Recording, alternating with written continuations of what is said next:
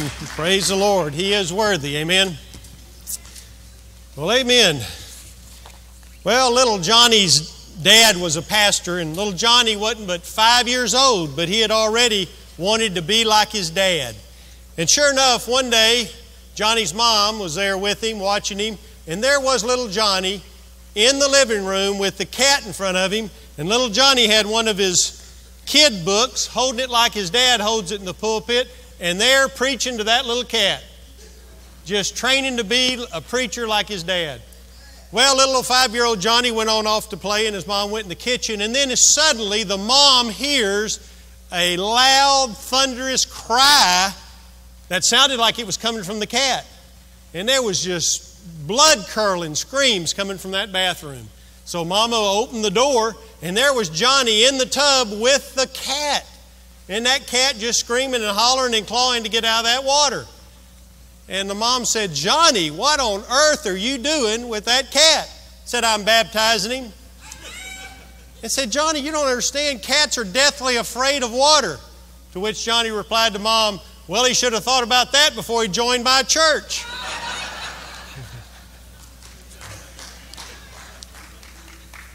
Well, there are some things we need to think about this morning before Jesus comes back that are a little bit more important than Johnny's little episode, but there are some things we need to think about seriously this morning as we look at a passage of Scripture that I believe tells us better than anything about what to do until He comes back.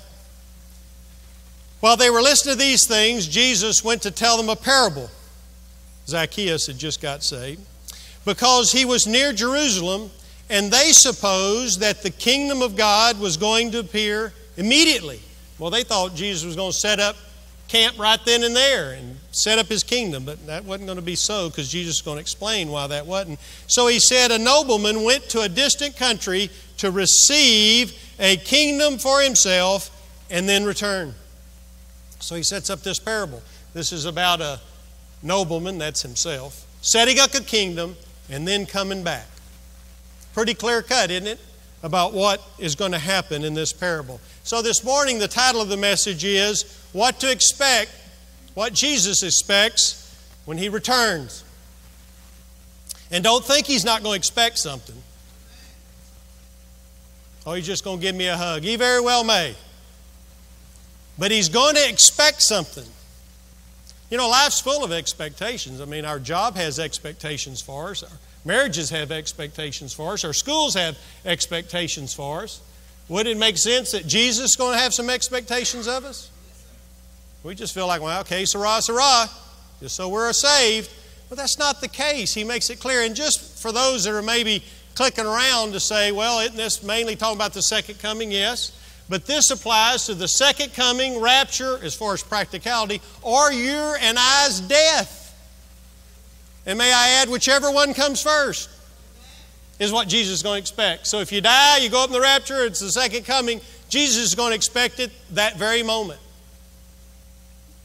Whichever those would come first in either of our life, we need to know that Jesus is coming back, according to this parable, expecting something real specific. So, what is it?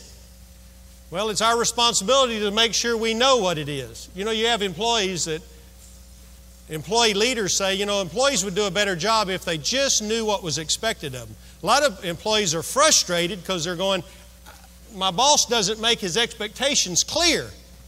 You know, if he'd just tell me, it seemed like he's always changing his expectations. You know, a lot of employees would be a lot happier if they just know what was expected of them. I expect you to do this, this, and this, and if you do that, we're okay. Well, Jesus, same way. He makes His expectations clear so that when He comes back, there won't be any doubt. So let's look at them. First one, He expects us to be obedient and serving. That's what He's going to expect. Why? Because the people He calls to Himself to tell them what to do are called slaves, and He called 10 of His slaves. King James says servants. Same principle. Servants are slaves. They worked for Him. They were His employees. Matter of fact, we maybe ought to start using a different terminology. It's okay to use the terminology saved, but maybe we ought to start using the terminology slaved. Instead of like, this is when I got saved, we ought to say, this is when I got slaved. I don't think you get that. Because that's what it says here. These are representatives of His kingdom people because we are His servants. We are His slaves. We're no longer slave to sin. We're slave to Jesus, which is a good slavery because it's really the only true freedom you'll ever experience. You'll never experience freedom unless you become a slave to Jesus. And these are His slaves or His servants. You know, it's said that the greatest measure of a man is not the number of servants he has, but the number of people he serves. See, our goal is maybe to get so rich we'll have a lot of servants. But our goal should be, how many people are we going to serve? I'm going to try to outdo and serve more people and not have more servants. And Jesus makes it clear. Matter of fact, there's a dichotomy of a different group of people that He talks about in 14 called the citizens of the country. You know what their view was? We don't want this man to reign over us. We don't want him to rule over us. That sentence right there is why people are lost. Because they don't want Jesus to rule over their life. I know what the Bible says, but. I know what He says, but. I know what God wants, but. Well, you just don't want Him to reign over you. You don't want Him to rule over. And so that's really the definition of really somebody that doesn't want to know Christ as their Savior. They don't want anybody to rule and reign over them, especially somebody with these kind of standards. Same way back then. These people said, hey, we don't even want this nobleman to rule over us at all. So there's your dichotomy, slaves and people that don't. In other words, a lot of people don't mind serving God as long as they're serving Him as a consultant.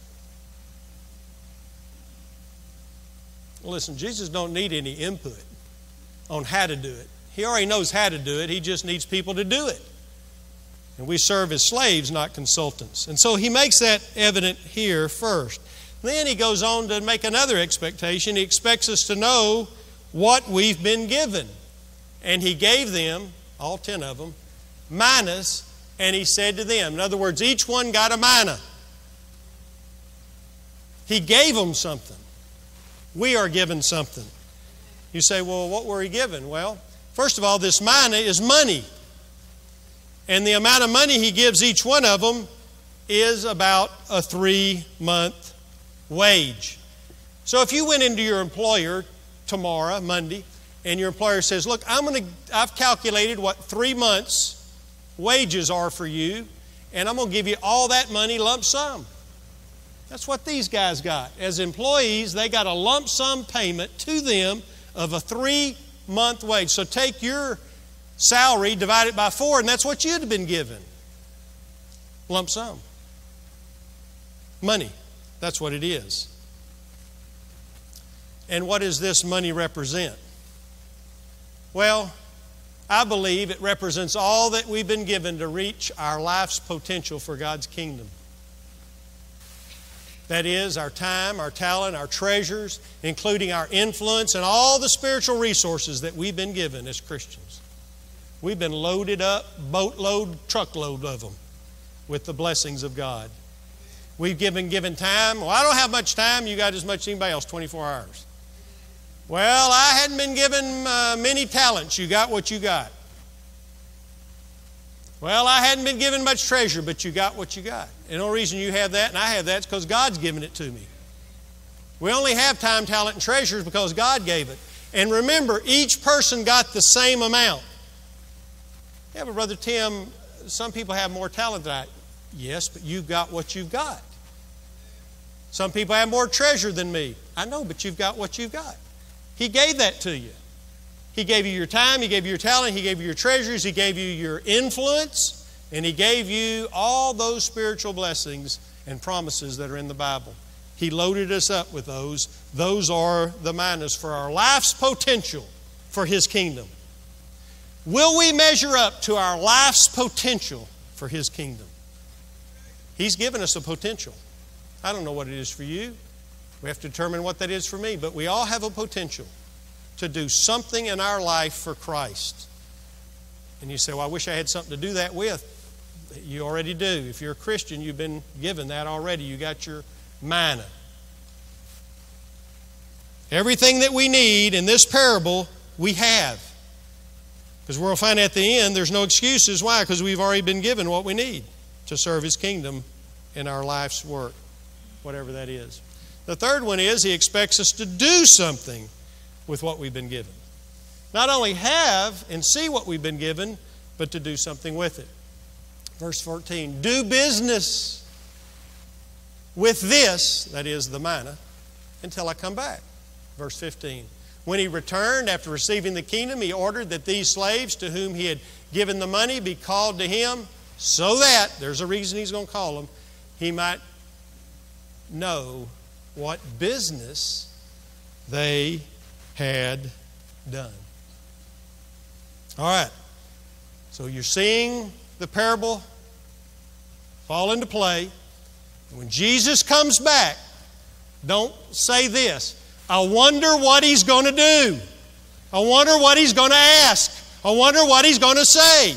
Don't say that to Jesus, because this morning you know what He's going to say. What business did you do with what I gave you? It won't be a if, it'll be a for sure. Now, this word do business has to do with a continually doing business, a kind of an investing, a trading capacity. So what he was saying was, look, you take this money. I'm giving you 3 months' worth. You don't have to do anything to earn it. I'm giving it to you. Salvation was free. Everything we have was free. He's giving it to us. And He's saying, now here's what I want you to do. Go do business. Now, He doesn't tell them exactly what kind of business. He's not micromanaging. He didn't tell them, okay, I want y'all to go buy 3 acres of farmland and sell this and invent this. He didn't go into all that micromanaging. He just says, He gives it almost to the guys their choice. What you feel led to do with this, but invest it and make some money on it. So maybe some guy thought, well, okay, here's this money, and looks like Jerusalem's booming pretty good, and looks like the Jerusalem Grand Parkway is going to come right through this area right here, and that looks like a good investment to buy land near this Jerusalem Parkway, and so I'm going to buy a little land right there. That's probably going to go up in money, and I've got 3 months' wage, I'm going to buy that, and boom, it booms, and you take that profit and that money, and boy, you take it and you say, man, chariot wheels are really hot right now. A lot of people need chariot wheels, and boy, that's the upcoming thing. I'm going to invest in chariot wheels, and boom, boy, you make all that money, and boy, you take that money and say, man, I'm going to invest it in here, and boy, that business takes off. You take all that money, and boy, you invest. That's what it means, just steadily investing, doing business, not just one act, but a continual buying and trading and selling and making your master money. That is what it's all about, making him money, according to this parable, is making him a lot of money. It's his money. And he left these slave servants. You say, Brother Tim, I don't know if I got what it takes. You got the same time, talent, and treasure. Everybody else may not the same degree, but you have it. Say, I don't know if the Lord has me anything to do. I checked this morning. Kingdom unemployment is 0. Okay? I read it. It's 0. Not one Christian is unemployed in the kingdom work. So we can't say that's a reason. He's got something for all of us to do because He's given something that we've been given. Brother Tim, where am I in the Bible? You may ask. That's a good question. I'm going to show you by pushing this little button. Right there. You and I live in between 14 and 15. And if you want to know where you live in the Bible, say, I live in between verse 14 and 15. That is my life. That is my calling. That is my destiny. That is my potential. 14 and 15. Mark it down. That's where you and I live, right there. In between Him saying, do business until I come back. And then the very next words were, when He returns. That's where you and I live. In between those two verses. Do something, I'm coming back. That's it. That's life. Fold it up, mark it down in a deal, and put it in your Bible. That's life. Right there for the believer, if you want to summarize it in 2 verses. Life fits right there for the believer. For me, for you, for all that come to know Christ. And you notice right there it says, when He returned. It doesn't say, after He sent an email telling everybody He's going to come in a couple of weeks. After He sent a chariot to say, hey, it's going to be in about a month, the Master's coming back. There's absolutely, in between 14 and 15, no warning. Remember the old dreaded, in school, I don't know if they still do them anymore, the old dreaded pop quiz. Now, some of y'all weren't ready the way you laughed at that one, you know. It's called a pop quiz because the teacher just pops it on it. In case you didn't know that. The old pop quiz. That means the teacher can pop it on you at any time, any day, without any warning. Why does he or she do that? To make sure you're ready at any time. Now, there's sometimes she says, now Thursday will be an exam, and next week Friday will be an exam, but she lets you know anytime I can give you a pop quiz. I can pop it on you. Well, he pops this one on. This is a pop return. It's unannounced. Boom, it's there. Woo! Oh, man, that happened quick. I didn't know about the warning. The warning is this morning. It won't be when He returns. Unless you just hear the trumpet, but that's a millisecond before He returns. I mean, so you don't have time to think about it. It's going to be a pop return.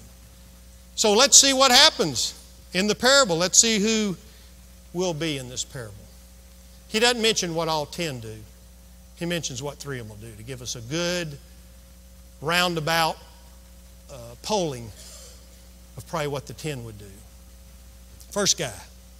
Master, remember they already done their work. Your mina, your just one little mina, has made 10 minas more. For you people in banking, that's 1,000% return. Anybody getting 1,000% on their money today? Just raise your hand up. We're going to go where you go. So anybody get 1,000? This guy got the master 1,000% return on his one mina. He got him 10 more. Oh man, I wonder what he's going to tell him. And he said to him, well done, good slave. Because you've been faithful in a very little thing, you will be in authority over 10 cities. Oh man, he did good. And I don't believe he sat around. The master wasn't there anymore to say, do that. Go do it that way. He was out looking. How can I make money with this? He didn't just sit around. You know, I've heard before the bees that make the honey don't hang around the hive. They can get out there and find the nectar and pollen and whatever that is and bring it back, make some honey. And this guy was just going out saying, man, I'm not waiting on anybody to tell me what to do. I'm going to look for myself. Just don't know what to do for Jesus. This guy didn't. He didn't say, I don't know what to do for my master. He just said, man, I've been given this. I better look and find out a way to use it because he's going to come back. Ask me what I did with it. And so he got busy. Now here's another guy, guy 2. Then the second guy came and said, your mina, master, has made 5 minas. That wasn't bad neither. That's 500% return. Anybody in here getting a 500% return on their money? Man, this guy did.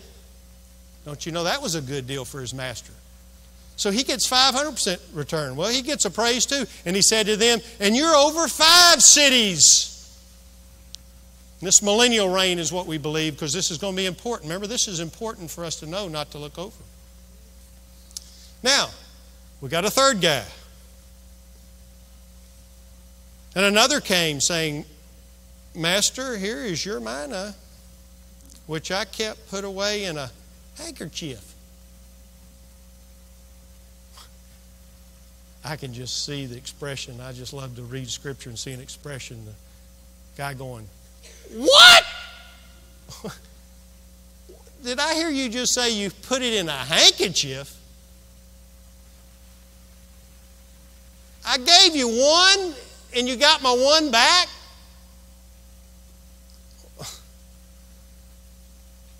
My goodness. This guy didn't read the directions. He's the guy that puts together stuff without reading the instructions.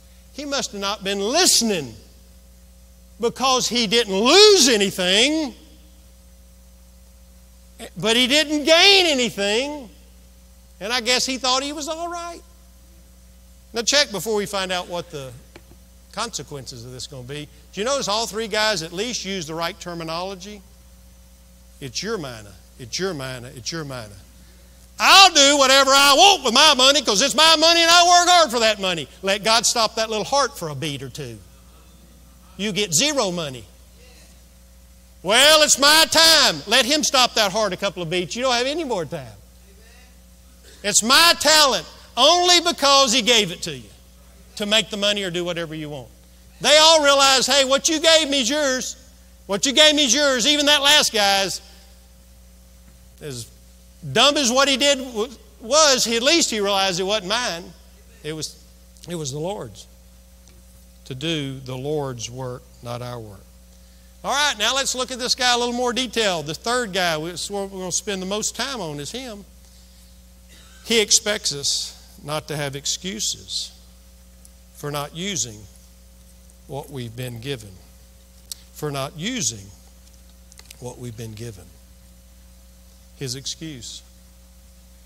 For I was afraid of you because you're an exacting man. You take up what you did not lay down and you reap what you did not sow. What is he saying? I didn't do anything because I was afraid of you. I knew you were going to expect a lot when you come back. You were going to expect me to do something with it. And I was afraid of you because I know you're an exacting man. You want a great return on your money. I was afraid. Well, duh. If you was that afraid, you ought to have done better than guy number 1 and 2. He hung himself with his own rope.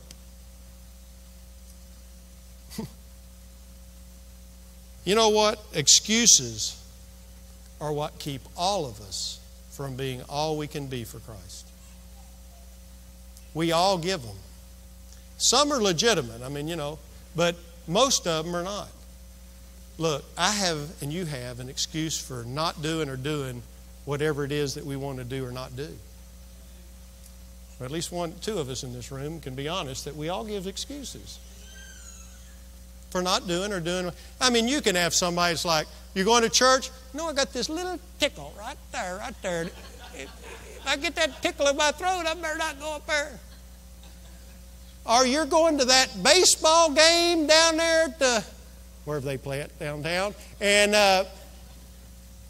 yeah, but I'm only running 110 fever. Well, you wouldn't run 110, you'd be dead. But, I'm only running 105 fever.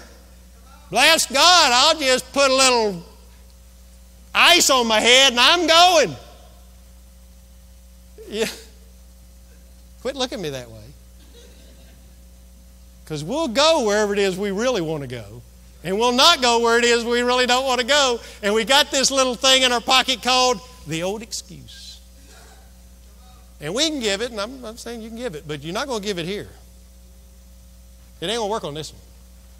They may work at work. I was just down in my back. Those excuses work, but they're not going to work on this one. None of my excuses or your excuses are going to work here. Pastor one time put a sign up on the marquee, said, if you've got nothing to do, don't do it here.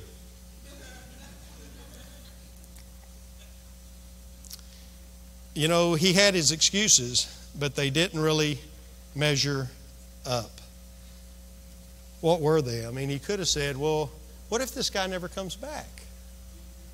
I've done all this work for nothing. And he didn't say when he was coming back.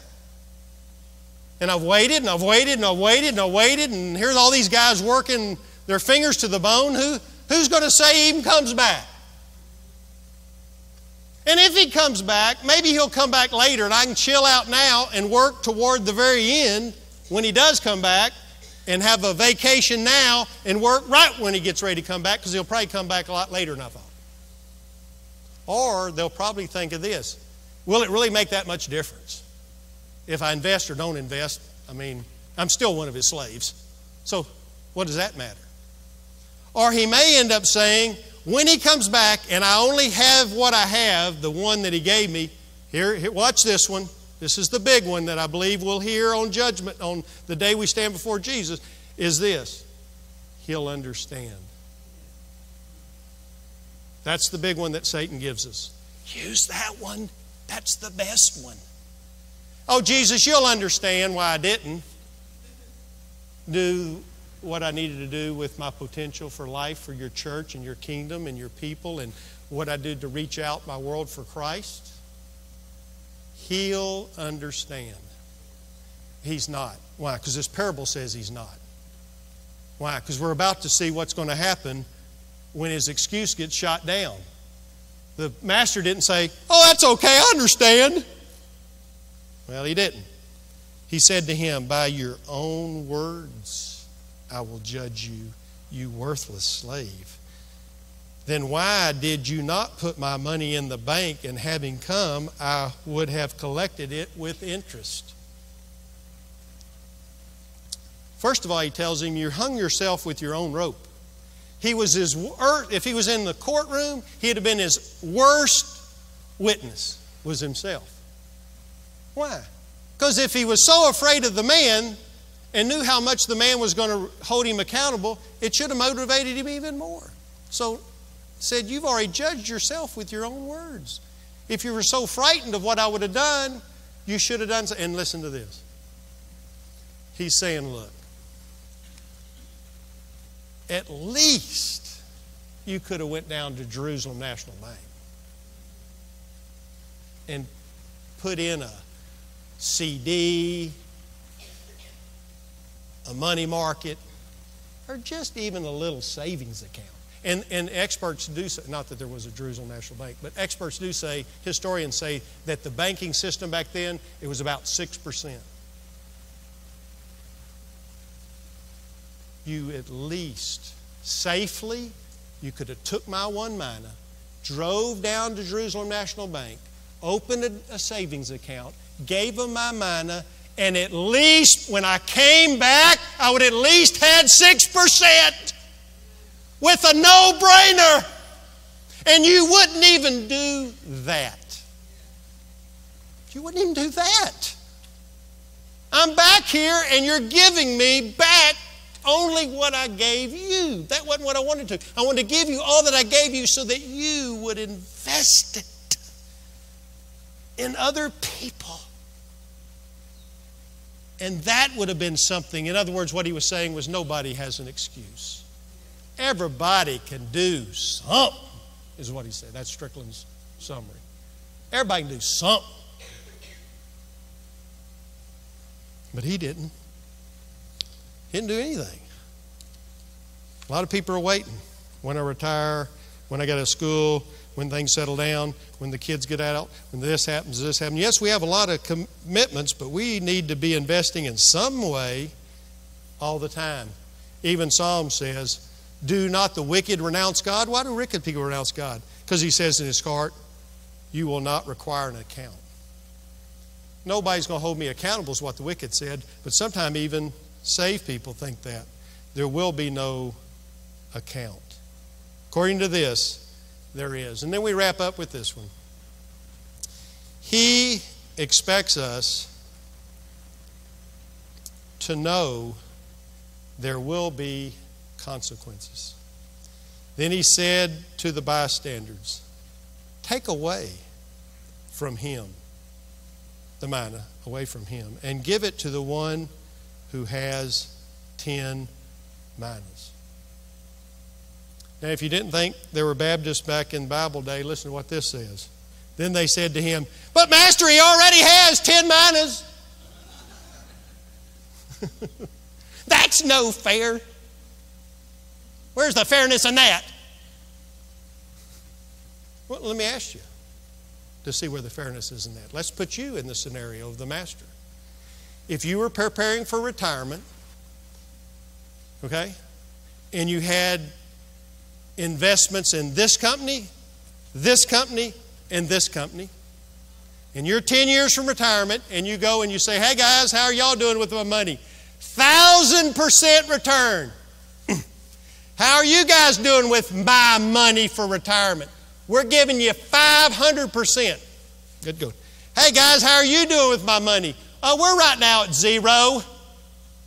Now let me tell you what every one of you guys would do, including me. I'd say, excuse me, we're taking your money, my money away from you and we're going to give it to this guy over here. Who in here wouldn't do that? And now you wouldn't do it. Now you say, no, I couldn't do that. That wouldn't be fair to this guy. Poor guy. He's probably not making much money. Let me leave my money there. No, you said it's not about fairness. It's about my retirement. You're getting the guy that's doing the most with it. And how much do we lose? This principle, I believe, is for the millennial reign of how we'll reign with Christ. And it's going to make a big deal. A lot of people just say, just Brother Tim, as long as I'm in heaven. That's all it's going to matter. Yes, heaven's going to be a big deal. But do not know that Jesus is not going to expect this. It will make a difference. It will make a difference in all of eternity. And I believe this principle goes into life here, in my opinion. You can see that principle in Luke 8 about people who didn't want to do what God said, listeners. And He said, from that which is taken away shall be given. In other words, I believe maybe we're losing part of what we have in this life and our time, talent, and treasure because we're not using it for His kingdom. I believe that principle maybe could apply even to life today. Don't your companies tell you that with your vacation days? They have a saying, most companies do, use it or lose it. Wonder if that's true with our kingdom stuff. Wonder if that's why I'm losing time, losing money, you're losing talent, losing this. I wonder where it's all going. Wonder if the same thing is true. What's true? Verse 26, I tell you that everyone who has, more shall be given. But the one who does not have, even what he does have shall be taken away. Or if that principle even works today. He's taking it away. He's taking it away. And then the ones who are getting it all are the ones who've given it all. The ones who's making the most investments. The ones who've given the most. And applying this principle to all those around him.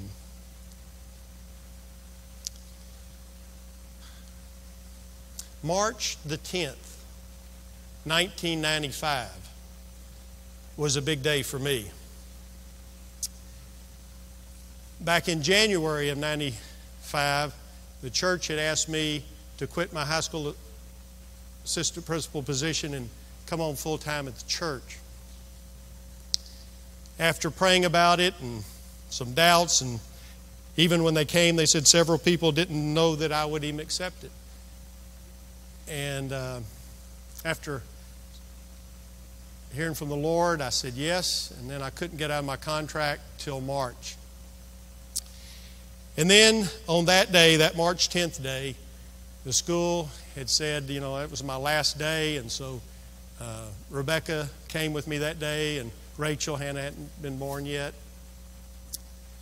And so we had a big get-together, and all the teachers and counselors, and one of the superintendents was there, and I'm not saying anything good about themselves. They said some things, some good things, probably more than they should.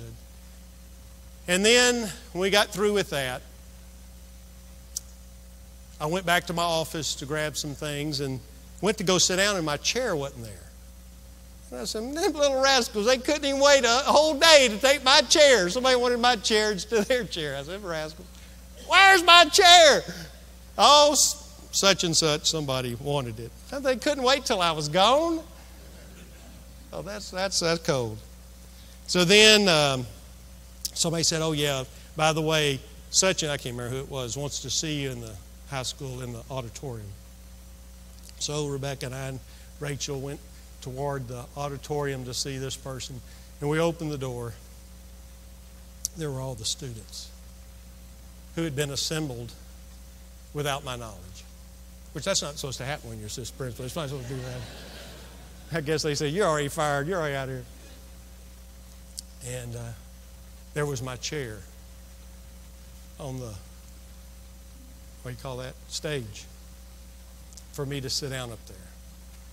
And a chair for Rachel and Rebecca on each side, like it was a throne kind of thing. And they did little skits, trying to mock some of my funniness, and they had a little walkie-talkie, and they had an old coat that they thought wasn't in style that I thought was pretty cool. It was an old leather jacket. It was an old leather jacket. I thought it was cool. And what were they wearing? I wonder why Rebecca said, "Where's your leather jacket?" And of course, they're wearing the leather jacket, because I'd go down the hallway and, and they did some little skit things, that made fun and said some things. I had questioned, was in my spirit, I knew I was making the right decision, but you know how we do the what ifs, and logically, am I making the right deal? And on paper and with computer, I didn't. This brain said, you're getting a PhD in stupidness. And my spirit was saying, you're making the very best decision you ever made. And God used this. And I believe He'll use a situation in your life to say, you know what? Did I make an influence? And that will this be kind of a little glimpse of heaven?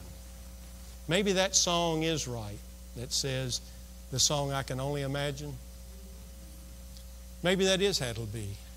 That people will be coming up to us and saying, thank you for teaching my lift group. That's where I learned so much. Thank you for bringing me that food when I was hungry. Thank you for visiting me in the hospital when I felt so bad. Thank you at church when you said those words to me that encouraged me to, when I was at my last leg and you gave me a word. Thank you for that day you came up to me at church and say, can I pray for you? I know you're going through a difficult time. Thank you for that day you came up to me and you said, here's a book I think will help you. Thank you that you were in lift group that day as one of our lift group members and you took me aside and said, here's a word I think will help you during this difficult situation. Thank you for that time when I was in the hospital and you brought me food, or you brought food to my family and helped me during this situation. Thank you in Sunday school that you brought the gospel to me and I heard it for the first time and I'm here. Thank you for how you gave to this mission trip. Thank you how you gave to this. Because of that, I'm here. Thank you because you did this and I grew up to be a Christian and I went to full-time service. Thank you because you did this and I learned the Bible in order to teach Sunday school better. And on and on and on and on it goes.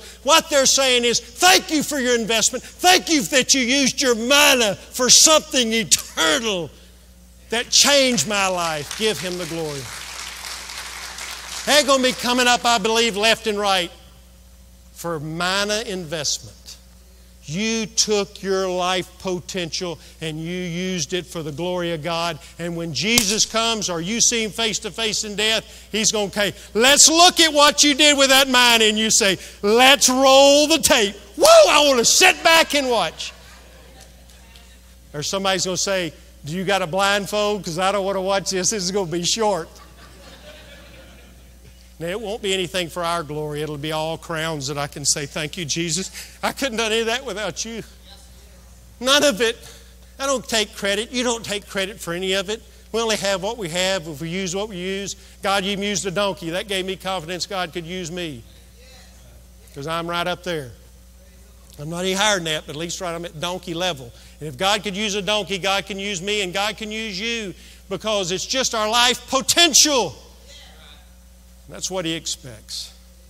And when He comes back, that's what He's going to expect. And there's no elevation. Whether you're the one giving the message, or you're the one singing, or you're the one watching the nursery so that somebody can come in here to listen, it's all equal ground at the cross. There is no elevation. You've heard us say that before. A lot of the churches, and I'm not judging them, have these chairs up on this altar that look like thrones. And I'm not judging them, but to me they look like thrones. We always agree that whatever chair would be out there would be up here, because there is no difference in anybody sitting up here than sitting down there. It is all equal ground. It's all of us just saying, we all got the same amount. We all have one manna. And we're all to use it to invest in however the Lord leads us, in our gifts, in our talents, in our time. You say, Brother Tim, I've lost some time. We've all. But there's nothing I can do and you can do about time behind us. That's already done, buried, and gone.